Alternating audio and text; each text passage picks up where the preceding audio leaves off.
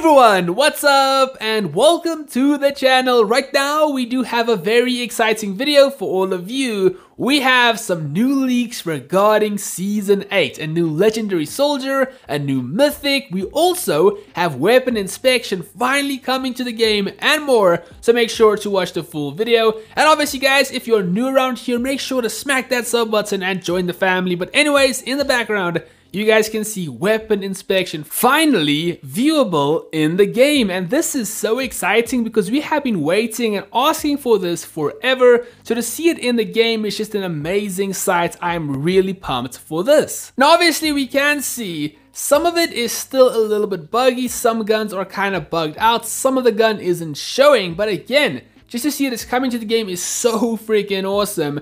And now we can finally have like an awesome view of our mythic, our legendary, or our epic skins in game, or just the gun in general, and I'm super happy about that. So what do you guys think about this? Weapon Inspection finally coming to COD Mobile sometime in the future. Amazing to see.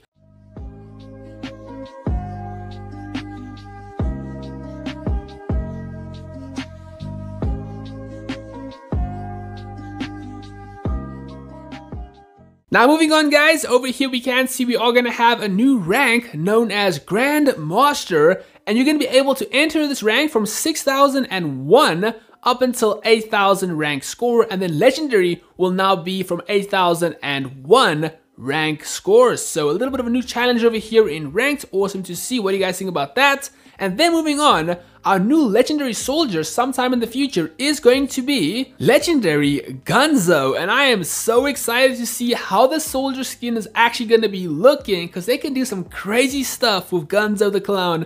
That should be pretty epic. We're also going to have a new Mythic for Season 8, and that is going to be the M13 for Runner, and also a new Legendary is going to be the DLQ-33 Advanced Artillery. So yeah, we have some new skins coming to the game. We don't know how they look just yet, but we do now know they are coming to the game. Now, this is super exciting to see. We might be getting 7 days and 7 nights for Undead Siege, because as we can see over here, it does say 7 days. And as we do know, a few days ago, the Chinese version of the game did say they're planning a more difficult version of Undead Siege for the future. So potentially, we might be getting 7 days and 7 nights, which is awesome to see. We also have this new Weapon Prestige type of system, which is unlocked once you have hit the max level for a particular gun, and then you can view this page over here for that gun, which displays the gun, the amount of kills you have on that gun, your precise kills, your most kills, and your most kill streaks as well. Now over here is a description of this mode.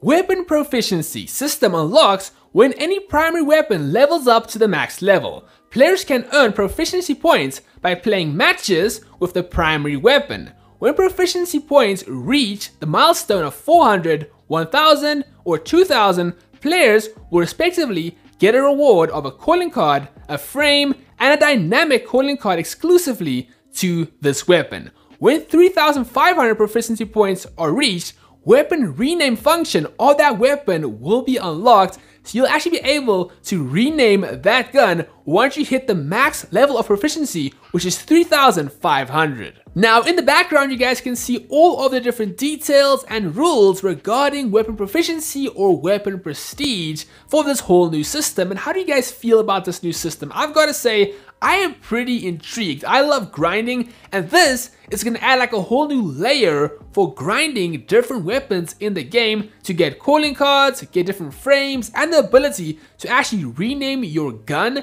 and maybe some other rewards as well. It definitely does sound pretty intriguing.